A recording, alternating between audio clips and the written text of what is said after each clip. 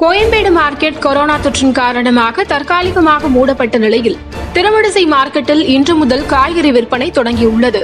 இதனால் காய்கறிகளின் விலை குறைந்துள்ளது. தமிழகத்தில் கொரோனாவின் தாக்கம் கோர தாண்டவம் ஆடி வரும் நிலையில் அதன் தீவிரத்தை கட்டுப்படுத்த மாநில அரசு பல கட்ட நடவடிக்கைகளை எடுத்து வருகிறது. குறிப்பாக சென்னை கோயம்பேடு மார்க்கெட் மூலமாக அதிக அளவில் தொற்று ஏற்பட்டதன் காரணமாக தற்காலிகமாக மூடப்பட்டு திருமழிசையில் காய்கறி மார்க்கெட் இயங்கும் என அறிவிக்கப்பட்டது. இதனையடுத்து திருமழிசையில் காய்கறி அங்காடி அமைக்கும் பணி துரிதமாக நடைபெற்றது. சென்னை மாநகர காவல் ஆணையர் ஏ.கே. விஸ்வநாதன் உள்ளிட்டோர் நேரில் சென்று கொரோனா தடுப்பு நடவடிக்கைகள் குறித்து ஆய்வு செய்தனர்.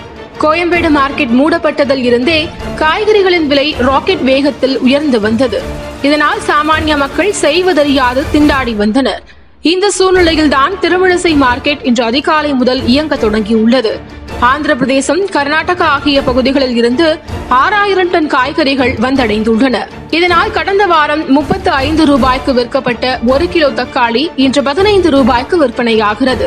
65 ரூபாய்க்கு விற்பனை செய்யப்பட்ட 1 கிலோ உருளைக்கிழங்கு 25 ரூபாய்க்கு விற்பனை செய்யப்படுகிறது. இதேபோல் 1 கிலோ பெரிய வெங்காயம் 40 ரூபாய்க்கு விற்கப்பட்ட நிலையில் இன்று 14 ரூபாய்க்கு விற்பனையாகிறது. திருமழிசை மார்க்கெட்டில் சமூக இடைவெளி விட்டு காய்கறி அங்காடிகள் அமைக்கப்பட்டாலும் மொத்த வியாபாரிகள் மட்டுமே சந்தைக்குள் அனுமதிக்கப்படுகின்றனர்.